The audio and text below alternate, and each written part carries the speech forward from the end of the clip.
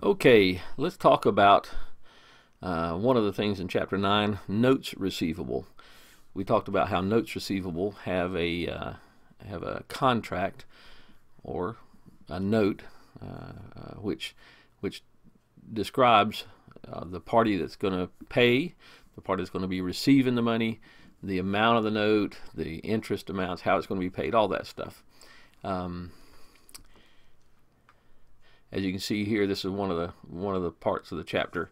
The maker is the party, the guy who's going to make, whose promises to pay. The payee is the person who's going to get paid, and the face amount is the amount the note is written for. The issuance date is, amazingly enough, the date a note is issued. It's incredible how they come up with these very creative terms. The date, the due date or maturity date is the date that it has to be paid back. The term of the note is the difference between the two. The difference between the issuance date and the maturity date could be 30 days, 60 days, 90 days, 12 days, who knows. Or it could be years. And the interest rate is the amount that you're going to be computing, the rate at which you're going to be computing interest on the face amount of the note. Okay, here is a promissory note, and this is a copyrighted image from Cengage. The face amount is $2,000. The term of the note is 90 days. The person who received who is going to be paying it is the Selig Company. They're going to pay it to Perland Company.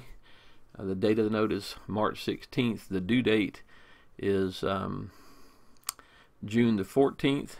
And it's going to be at 10% interest. Now, March 16th to June 14th is basically 60 days.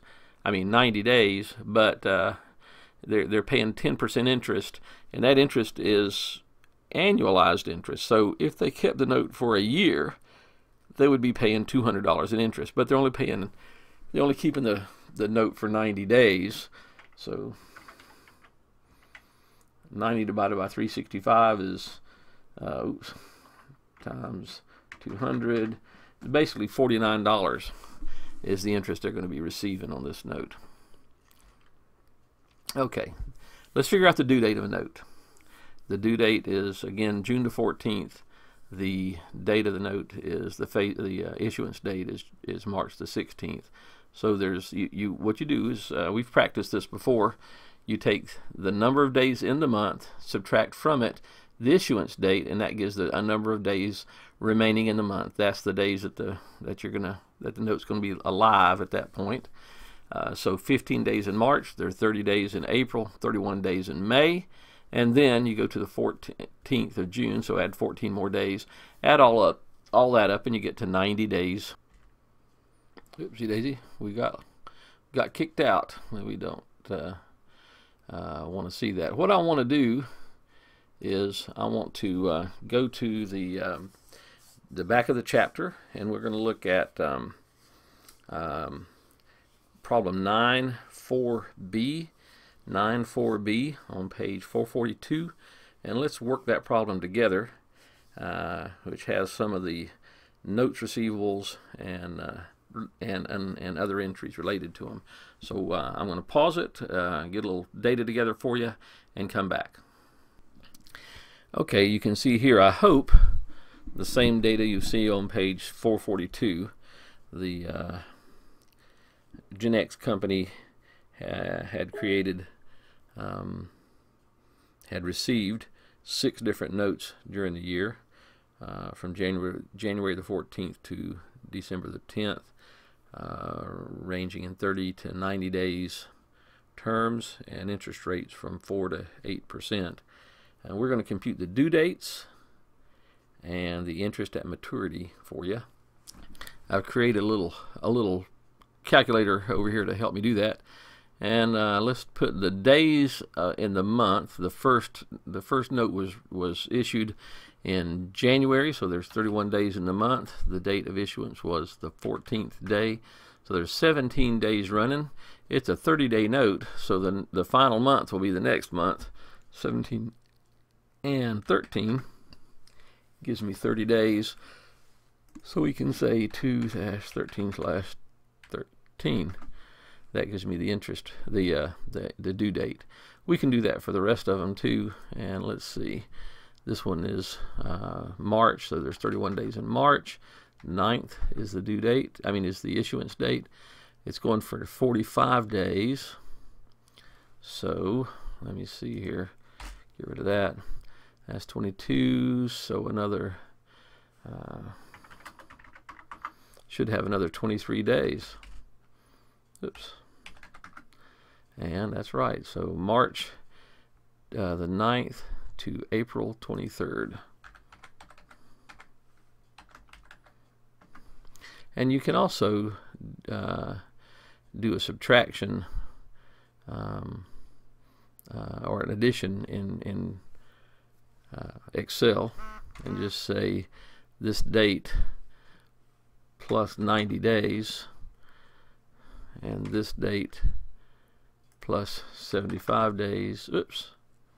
Ooh. I'll try again.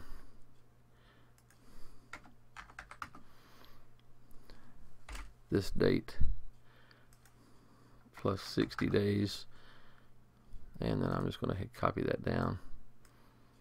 There we go. I can get rid of this little fella over here now and get rid of the line. There we are. So there are the due dates for these guys. I can figure that out. The interest at maturity is going to be the face amount times the interest rate times the days that it's run, 30 days, divided by the number of days in a year. And let's just make this 30, 45, 90. Oops, that seems to be weird. 90, 75, 60, 60. I probably hit something with another hand there. That way I can calculate it. I can use this to calculate it. I can say this equals the face amount times the number of days it's going to run times the interest rate divided by, and let's go ahead and use a 360-day year. And we need to talk about that. The authors oftentimes use a 360-day year to make calculations easy. It's called a banker's year. It actually gives the receiver, well, it computes a little more interest than you would otherwise when you divide by 360 instead of by 365 or 366.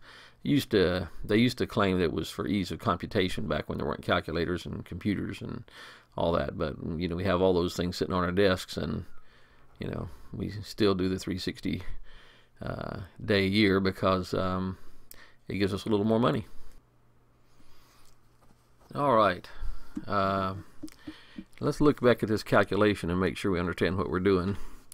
We're multiplying the face amount times the number of days that it's going to run, the term of the note, times the interest rate, and that would give us an annual interest. So we take the annual interest divided by 360, banker's year number again, and that gives us the interest that's due at maturity. This will be spelled out in a note receivable. The instrument itself, it'll spell out how you're going to compute that. I'm just going to bring that down and turn this into dollars so I can see it better. Whoops. And we have $110 even on the first note, $787.50 on the second note.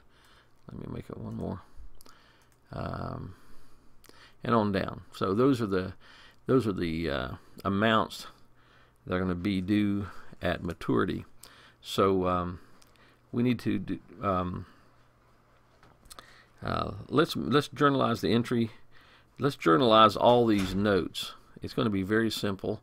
The first note is going to be, we're going to debit notes receivable, and we're going to credit some other account. And let me say how this usually happens. A lot of times it happens because someone has an accounts receivable, or in their case an accounts payable, and they can't pay it.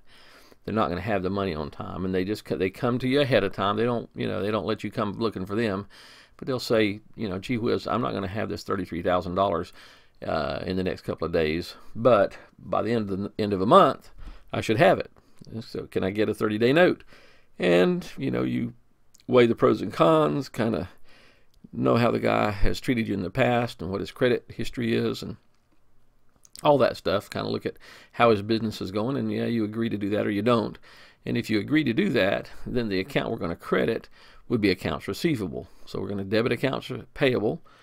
Debit notes receivable and credit accounts receivable. So this would be the first note. And I'm just going to use the date. And forgive me for not having a date that works on this, works right. And we're going to debit notes receivable. And in this case, I do it almost like accounts receivable. Unless you have tons and tons of notes, there's no reason not to record the guy's name. I don't know who these are, so I'm just going to say note 1, debit for $33,000.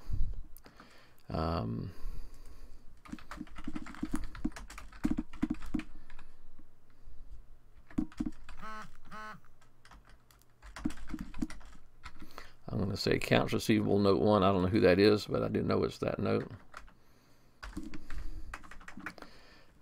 This is to record.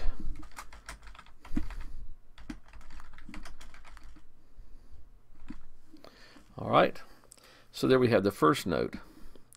The second note is going to be the same, and we're going to have, it's going to be $90,000, and we're going to assume that we're doing this for the same reasons, and it's the 9th of March.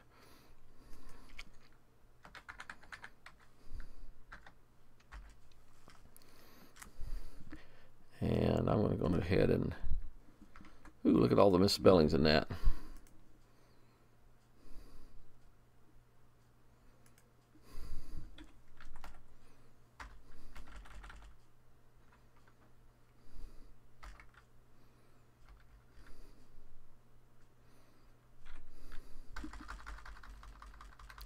I know I could do this better, but oops.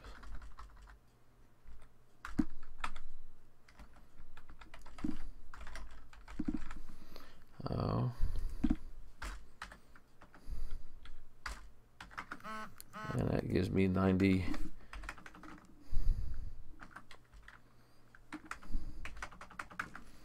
To record second note. And you can see how that's going to work the rest of the way down. So let me go ahead and do those without you having to suffer through it, and then we'll get back together in just a minute. Okay, you'll see here on the screen that I've recorded all the notes. I think I've done it correctly. 33,000, 90,000, 48,000, 16, 36, and 24. 33, 90, 48, 16, 36, and 24. That looks good. That's that's just a very repetitive task of recording all those notes. Now we're going to go back a second, and it says that in number 2, it says journalize the entry to record the dishonor of note 3 on its due date. This is note 3 right here, so let's keep that highlighted. We'll go over to the other one and we'll look at note 3 and highlight it. There should be $600 worth of interest due on that note. So when on October the 10th, we should receive from this person $48,000 plus $600, $48,600. Evidently, he's dishonored the note. So on the due date, which would be right in here, and I'm just gonna, well, I might as well do that. Let me just go ahead and add us a few lines. Okie dokie. October The 10th is the due date.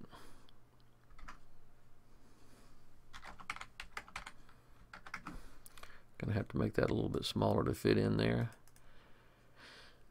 That'll do, barely. And what we're going to do is we're going to go ahead and show you how you dishonor this note briefly here. And when somebody fails to pay the note payable, they've broken a contract. So we're going to the contract is now over. We've run the distance. The contract is, as far as we're concerned, was good, but they didn't honor it. So we're going to debit accounts receivable, and I don't know the guy's name again, but we're going to call it note 3, whoever he is. We're going to debit it for the total amount that he owes us now. He owes us $48,600. We're going to credit notes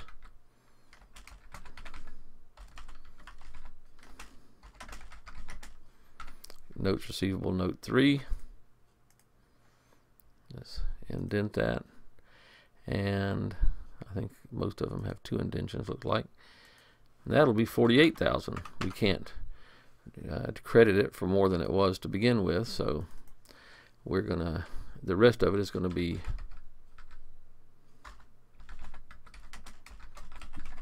interest revenue, of course. $600. And I guess I could go ahead and put an E on the end of that.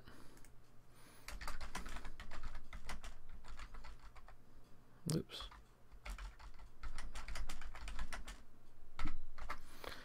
There you go. And now we have returned. The note is done. It's no longer valid. It's the contract is over. He owes us the $48,600. The good thing about putting it back in accounts receivable is it's now in a position where our accounts receivable clerks, whoever is in charge of collections, will be calling him and aggravating him and trying to get the money from him. When a note receivable, it'll just kind of lay there unless somebody pays attention to it. But in accounts receivable, there's a method to collect that. There's a way to actively, as they say, engage the customer and see if you can't get some of that money out of him. Anyhow, so that's how you do the entry to record the dishonoring of that note. It says for number 3 is journalize the adjusting entry to record the accrued interest on notes 5 and 6. But let's go ahead and look at these due dates here. Let's just do 1 or 2 of the. Let's do the first one. The first note is due on 2/13, and it's going to be $110. So let's give ourselves a little room here.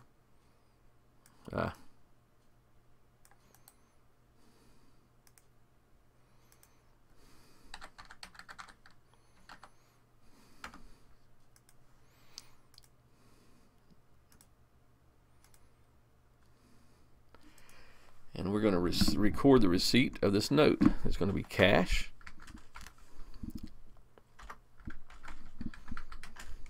Notes receivable note 1 and interest revenue. This, and let's put them all over here. Left align, they're not going to be bolded. We're going to debit cash. We're going to credit notes receivable and credit interest revenue.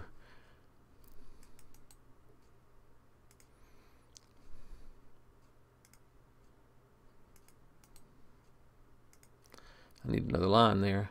Cash is going to be $33,110.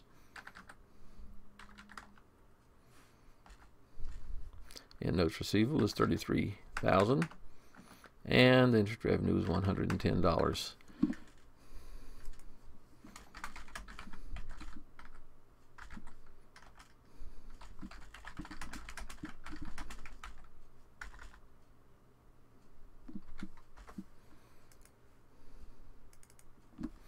to record the payment of note 1. So all the rest of them are going to be that way too.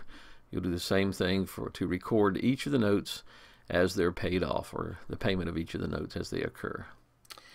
Okay, then we want to do the instruction number 5 or number 3 to journalize the entry to record the accrued interest on notes 5 and 6 now. So let's look at notes 5 and 6. 5 was entered on November the 15th, and 6 was on December the 10th. So let's figure that out again. We have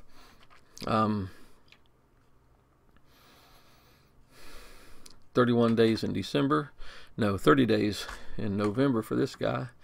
It was issued on the 15th.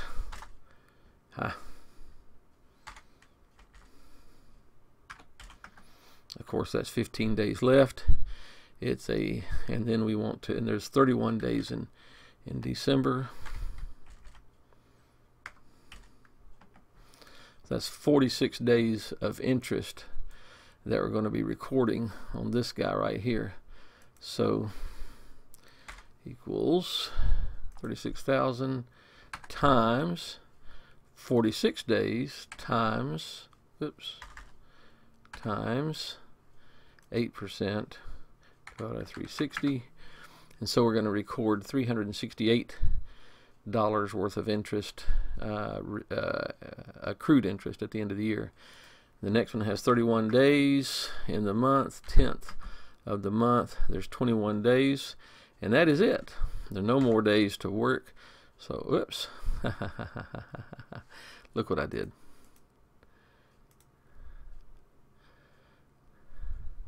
$368. Let's make that 368. Now, let's try again. 31 days in December, 10th of the month, and no more days. So, oops. 21 days equals,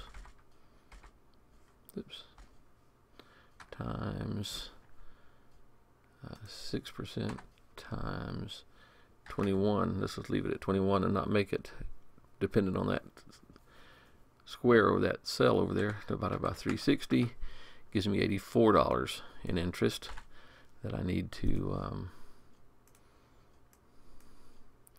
record. The total of that, let's do it this way.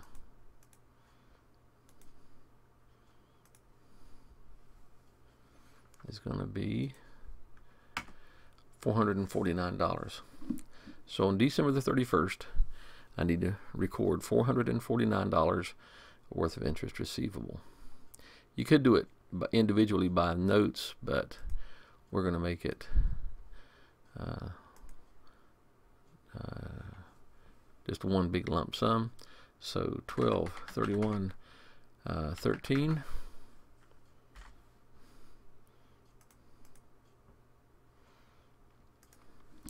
We're going to do interest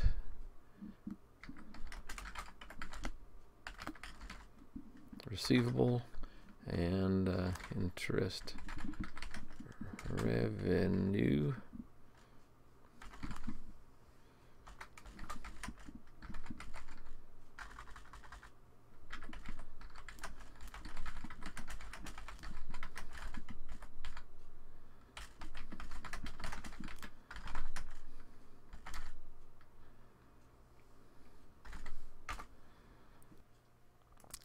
Let's see if we can make this all a little better.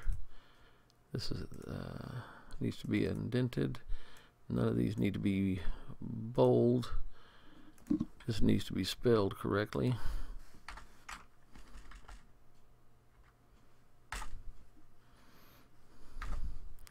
And the amount is $449. And I'll just check that, 449, and that's my adjusting entry to record the interest due on the two notes that were still running or still active, had not been completed at the end of the year, and that's number 5. Okay, now it says to let's record the entries, to record the receipt of the amounts due on note 5 and note 6, and we'll do that next. Let's go back over to the first spreadsheet, and we'll see that the due date is going to be January the 14th, and there's going to be $365 worth of accrued interest on that note. So we're going to do it this way.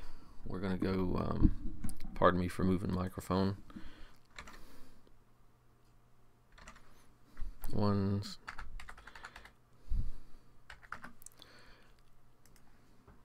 I can't make these cells smaller all at one time. Okay, so we're going to go cash, note, no,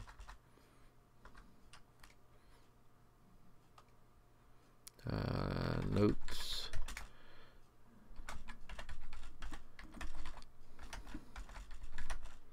note 5,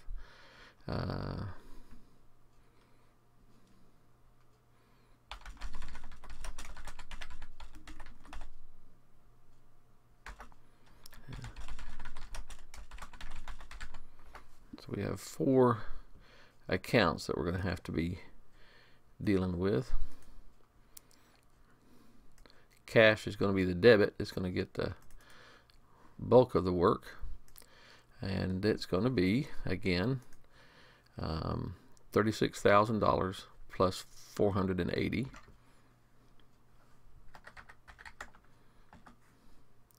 The notes receivable is going to be $36,000.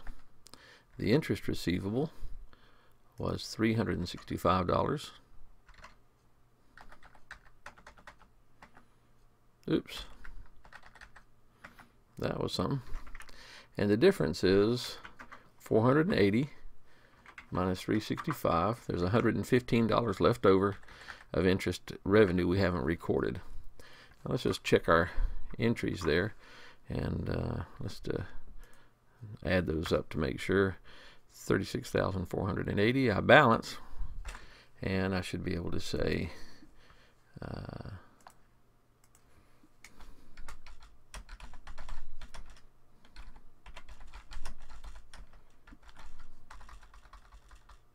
does not say receipt. To receive record repayment of note 5. The next note is note 6. It's going to be on the 8th of February for $24,240.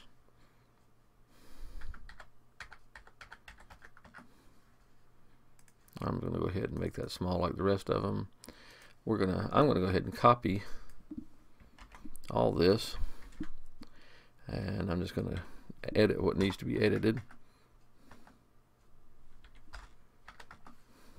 And as you can see, you could make interest receivables dash note 6, but that's going to have to be a whole new account in your chart of accounts. And I don't know if anybody really wants to fool with that, but $24,240 if I remember.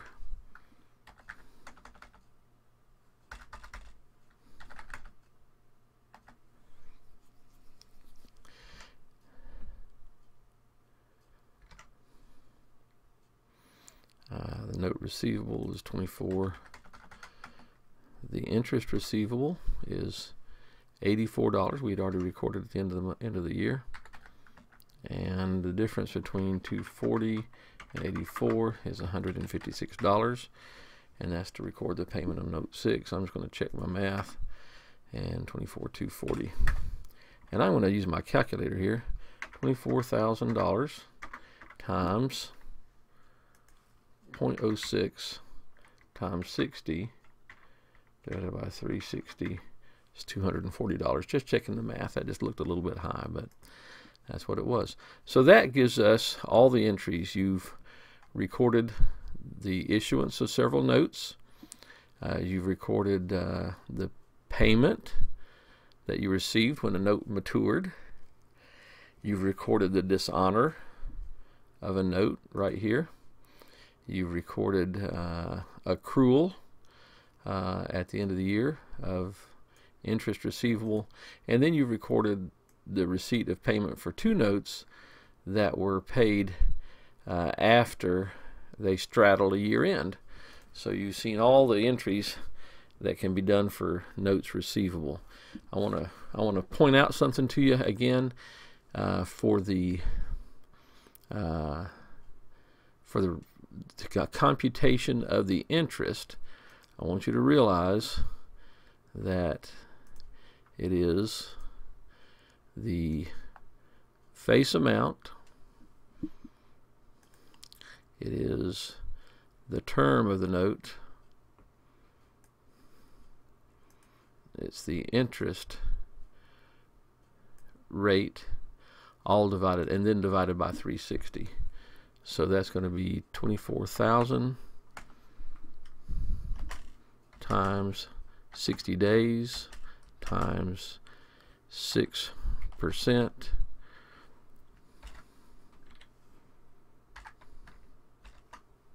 Oops. All divided by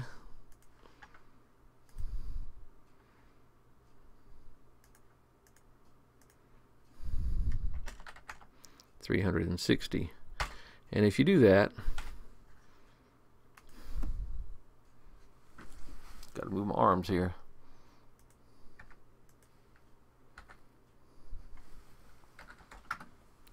You come up with the amount of interest that you figured up above. Now I want to remind you that if I am figuring the interest on a note that is not matured yet, but I need to record the interest that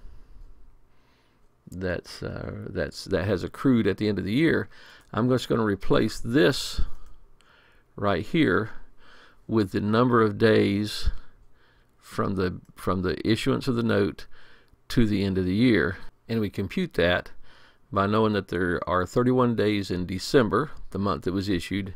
It was issued on the 10th of the month, and so there are 21 days from the issuance to the end of the month, which is the end of the year. And then I can and that gives me my equation: 24,000, the face amount, times the number of days from issuance to the end of the year, times the interest rate, all divided by 360, will yield $84. And that's how we come up with the accrual of interest at the end of the year. So you should be able to compute both the interest due on a note as it matures, the accrued interest at the end of the year, and following these examples here, you should be able to then record the entries for the receipt of cash after the year end, so that you can remember to credit the interest revenue that you've accrued. The interest receivable that you've accrued.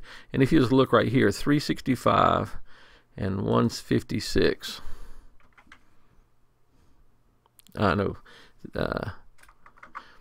Interest receivable is 365 and interest receivable of 84 gives me $449, and that was the interest receivable I had at the end of the year. So anyway, that's the end of this. I hope you've enjoyed our little videos on the receivables chapter. I've got a couple more things to show you on a video in the next day or so, and then we'll be done with the semester.